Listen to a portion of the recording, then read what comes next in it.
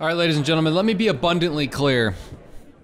As a serial Notion fanboy and hater at the same time, never been done, no one's ever been like this, trust me. I am in a bit of a conundrum because Notion did something that I was very grateful for, okay? I just wanna make that abundantly clear. I am grateful for the existence of this application. However, they missed the mark again. All right, so first and foremost, for those of you that are unaware, Notion is an application that you probably know about if you're watching this video. But what you may not know is that Notion acquired an application called Cron Calendar in spring of 2022. And after nearly 2 years of anticipation of, oh, what are we gonna do with Cron? You know, Notion's got this amazing app as it is. What are we gonna do with Cron? We're gonna reskin it 2 years later and act like it's a big deal. All right, so I don't wanna be rude. I've been kind of a hater, some would say. I'm just probably the most blunt productivity app YouTuber on the planet. The reason being, I like this. This is my personality. And also, while I fundamentally believe in what Notion's doing, I think being hypercritical of them is more beneficial than just saying whatever they do is awesome. So, as you can see, it's time.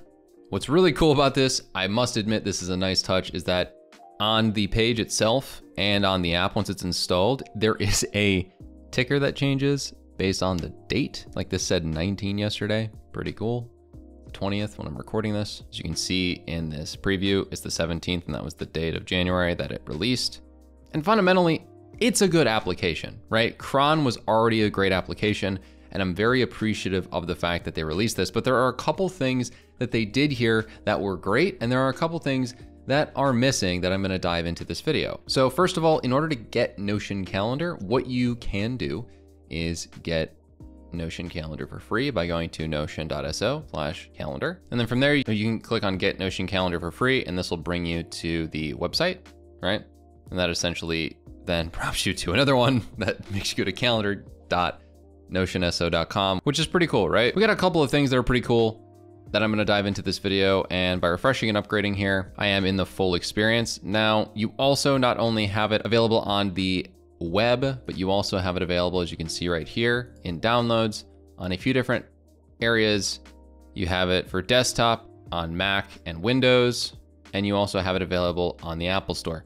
Now, that is kind of annoying for Android users. Like, I just wanna be blunt. Seems like they've always been thrown to the wayside in mobile app builds by companies, and while I understand that, if I had an Android, I would not like this at all. However, they are working hard to bring Notion Calendar onto the Android platform, but since they've owned the application for 2 years, I'm not really giving them a pass. I don't mean to be this way. It's just how I'm built. I don't know why. Maybe I just have high expectations for a company that was, I don't know. Let's do a little quick Google search. Oh, a little $10 billion valuation right around when they bought the app. So yeah, I have high expectations. I'm sorry, I'm being very tongue-in-cheek here. I'm very excited about this launch. But yes, you have it available on most devices, and the coolest part about this application is after I did this download, all I gotta do is sign in with my calendar of choice. Now I'm gonna point this out. This email is different than my Notion email, and that's okay, because what you're essentially doing is syncing up your Notion account and whatever Google sort of suite account that you want for your emails, right? So I did it with this, and then from here, you can see there's some more setup stuff like getting the menu bar, connecting more calendar accounts, I'm gonna set my default one to whatever I want. I think we got a bit of a scrolling bug here, so I guess I just can't do the right one, so that's fun. Once again, multi-billion-dollar company, by the way. But yeah, you can add more Google accounts. This is literally the same functionality that existed from a baseline calendar standpoint with Cron. And you basically have Google capabilities, and for conferencing, you have Zoom. You also have Google Meet. So those are the only options. And then Notion. So in Notion right here, you can basically add a Notion workspace similar to any API connection you've ever done with Notion. Select the account and then allow access. And from there, you have it set up like I do, where as you can see, the email is distinctly different than my main account. So when it comes to my email account, which you can see right here, is this one. Now, essentially the biggest deal about this is that since I have, connected my calendar accounts and everything, I can take these different tasks, drum roll, and blocks that exist on this calendar, and I can add them to specific databases and vice versa. How this works is quite literally, you go to the bottom left and you can press add Notion database. Now, you also can press O right here to add any of the Notion databases. And how this works, shout out to Thomas Frank for showing how a lot of this works on his video, is that essentially inside of Notion, if on the back end of a database, so for example, this task database I have is a linked database. If I go to the actual back end here, what I need is to make sure that a calendar view is set up in the database, not the linked view, the database. Then from there, there's this little open in calendar option, and then bada bing, bada boom, I click on it. You pick the view from that database. So I'm gonna do calendar view. The reason being, it's looking for the property, right? So this calendar view is for the time property. This is very important because in the Duet calendar, that's a completely different view, but I'm gonna do calendar view. Now, as you can see, this is a little bit overwhelming because I have way too many tasks in my database. But what is cool is the fact that, as you can see, if I add a little bit of, if I click on one of these guys, you know, just scroll through these, this record BAU videos. I actually have that time blocked on here because, you know, I'm a nerd and I like time blocking, all right? Down to the very minute, all right? All right, thanks. But seriously, if I were to take this guy and drop it into my calendar right where this record BAU videos is for all intents and purposes, and I click on it and I adjust the time, you see that 11:45 a.m. to 12:30 p.m. inside of Notion. Wow, I time blocked 1-to-1. That's actually pretty cool. Like, I'm not gonna be here and be like, this stinks, you know, I hate it here. All that sort of like, you know, just over the top, grandiose way of explaining things. And yes, this isn't just like spinach. This is a smoothie with matcha and stuff. Try it out. But seriously, you can see how absolutely cool it is to have a true Google Calendar to Notion sync. I'm not gonna act like that's not cool, but what I am gonna do is complain about a couple things. So first of all, if I wanted to, just in its truest form, you know, let's pretend like this task wasn't here. I'm just gonna move this, right? Move this, let's just pretend with these. I want to create a time block task, right? For this, and I wanna call it record video, or whatever I wanna call it. Record, I use the term BAU, that means business as usual, i.e. this internal content. So record BAU videos, right? So I'm gonna do record BAU videos. Put a little symbol here. Then on this, rather than picking the normal one, which would have been the Rise Productive Calendar, that's my basic calendar, I'm gonna click on tasks database, you know, Dimitri, because obviously I need to name it that specifically. So inside of Notion, what you'll notice is something that becomes the biggest issue here. I dragged it on here, and one, it doesn't have an emoji. Big oof, kind of stinky. If I press this and then add my normal record, you know, like video icon, it'll pop up. You know, it'll pop up within here, and that's fine and dandy, right? It'll end up syncing, and I'm very cool with that. You'll notice here it's gonna have an emoji. Now I can zoom in and actually show you that a little bit better, but it's gonna have an emoji here, right? That's really cool. We're grateful for that. This is not like something where I'm absolutely just pissed. This is not something where I'm just absolutely triggered at the fact that it, you know, only has that emoji. But what I am mad about is, you know how people usually prioritize tasks? You know, they have them into different buckets, maybe. Why, in the name of the good, whatever you believe in, stay calm, would there not be any property capabilities here? Like, so you're telling me, right? Like, I'm just gonna keep it. You're telling me I have to go into my Notion inbox and then move it, right? Like that's what I have to do. And I like the fact that it is an empty page. So if there's a template I like, I can quickly click on it, right? And I know software is hard, okay? Not one of those people who's just absolutely rude all the time and doesn't understand that this is difficult, all right? But good God, what?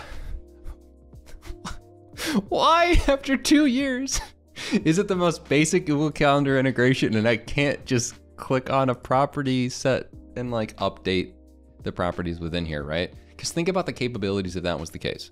Then what I can do is really level this up. So say, you know, you paired that with a nice recurring functionality, and I don't really get how this works either yet, right? So if I did like a repeat event, like I can't really do a repeat event. You can see on a normal calendar task that this is like every week on Saturday. On here, I can't do that, which, you know, is like, why? Like, why not? Okay. Like, why couldn't you just duplicate the entity every single time for like, you know, I don't know, a certain amount of years or whatever the repeat entity is until. Maybe I don't get how software works. Maybe I'm just stupid. But what I don't understand here is the fact that there's no basic property integration, right? And this is awesome. Like, this is a very nice first step. But the fact that we're so far apart somehow automatically, like, I can delete this, give it a second, maybe I got to refresh. Okay, turns out, once again, here's another bug. I deleted it in Notion. It's not gone. So we don't like that. That makes no sense. I'm gonna delete this and maybe it's actually gonna work, but you know, let's try it the other direction, right? Let's say if I delete this on the calendar, will it delete the task in Notion? It will, all right? Maybe it was just a delay, maybe it was a bug, I don't know. But what I do know is that Mother of God, I would really appreciate it if we could have certain properties besides just time sync, considering this would make it a daily planner in about 2 seconds, right? Like, this would turn it into the ultimate daily planner app for people like me in like 5 minutes, but you said no. The rest of your properties, nah, we're just gonna release this. We're gonna make it half-baked, make people who are power users like me angry, and satisfy the public, which actually is probably a smart move considering I'm probably one of the pickier customers. Actually, really good job. Hey, let's go, Notion. Hey, good job on this. But seriously though, it's basically a reskin. And while I appreciate that, we're just not where we need to be, right? Like, if we have the ability to filter out some of these views, you know, that would be awesome. Some great ways in order to do that, which I will point out really quick, is as you notice here, if I press O and do the task thing, it does ask for a database view, which if I think hard on it, right? Let's go back here to this view. Now the calendar view may include some things, right? It may include here, as you can see, the filter is actually just for tasks that are assigned to me. But what if I added another layer? So I'm gonna make another view here. I'm gonna call it something like, and priority is high, right? Now this is an interesting thought here. Let's do high priority cal. Now let's refresh this. Let's hide this view, which you can do by clicking on the bottom left. And then let's do the smart thing, which would be press the shortcut O, click on here, and then do high priority calendar. Drum roll, please. Drum roll, please. Load faster. Do better. Okay, seriously, why is it taking so long? Don't be rude, Dimitri. But seriously, what's wrong with this picture? Let's say I click on one of these items here. Actually, nothing. There is nothing wrong with this. This is how you can do it. I figured out a backwards way into actually making it so that your tasks can accurately be put in what you want it to be. So as you can see, this is a high priority task for me. So inside of Notion Calendar, a backwards way into going into what you want from a, you know, priority standpoint or whatever is, for me, the only two properties that really matter are time and the priority. Therefore, what I can do is essentially take this, create a new task, right? And I'm gonna call it something like, I'm gonna grab this one right here. I'm gonna just put the most generic task that I'm gonna call, take out the trash, because that's how I work. And guess what? It mapped to the high priority. Now, this is a backwards way of doing what I was really hoping that they were gonna have from like a visual standpoint, but it works, right? I picked the correct view and then it figured it out. Now, there are some limitations on this. I'm gonna click on this and you'll notice something that's a problem. There is not a way that I can really do much here, except for notice that when I click on it, that calendar has high priority cal. I can't, you know, update this in any sort of way to give it an indicator outside of the colors. Like in Notion for me, high priority is, I think that's purple. I'm colorblind a sec, one sec. Yeah, that's purple. I can go to purple. And then, you know, from there, I can also do things like add more layers onto it and really get fancy with it. Like I can just remove this calendar list and I can do a content calendar. Those are the 3 levels of priority I have. So I can filter them accordingly to things like content and things like backlog. And then from there, what we would do is we would add a couple more of them, right? So we can add Notion databases. I go to task. Let me refresh so I make sure I get the views. I go to content calendar, right? This guy's gonna be here. I can reorder them into the order of priority that makes sense for me. So at the top, I'm gonna make it red. I'm gonna click on this guy and adjust this to red so that I know it's content. And then one more time, I'm gonna add the last one for that priority. And I'm gonna go to something like the backlog calendar, which I know is just gonna be nice and blue. So now what do we have here? We have some very interesting things to note here. You know, we have a multiple layered breakdown of task options. Now, if these would be able to be renamed, right? If I could actually rename them and not have to click on them to know like which calendar we're talking about here, we would be living in Dreamville, right? Like the fact that I can, let's just delete this again, this record BAU videos. Let's do this, scroll down, and I know the colors. Like I get that I know the colors. And I can type out record videos. And I get that there's a nice sync here, right? I'm not gonna act like this is a bad thing. And I'm not gonna act like the fact that I, you know, have recurring priorities set up. And instead of needing to time block those, I can literally go into my calendar and, you know, drag these out and then block them. Like for this one, I can put a little oomph on it. And this is when the task is being done, you know, instead of it being for the basic time block. I get that, all right? I'm smart enough to get how that works. However, mid, you know, like it's missing a couple things. If we get to the point where we can recur these tasks and we can really add a lot of layers to the properties, I will be happy with it. I don't like the fact that it doesn't also add like a new calendar to your Google account, right? Because then when I go on my Google Calendar, I don't see these, which considering that sometimes these third-party apps bug, kind of a problem, right? Like the fact that I can't see that. You'd think that I would, I'm just gonna stop. I'm gonna stop complaining. I gotta stop. But yeah, no, this is like they nearly got it pretty close to the mark here. If you do have any other questions about it, I will say that it is a pretty good app and I'm not gonna just pretend like it's absolutely awful.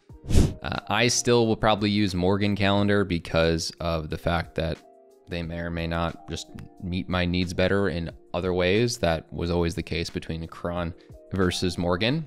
However, for those of you that have, you know, the urge to time block, please do this. This is great. You will not regret it. Having your calendar synced with your tasks is underrated, and this is one of the better syncs that I have seen, minus the lack of properties and minus the lack of recurring entities. That being said, thanks for watching, and check out this video on how to improve your skills using apps like this one even more.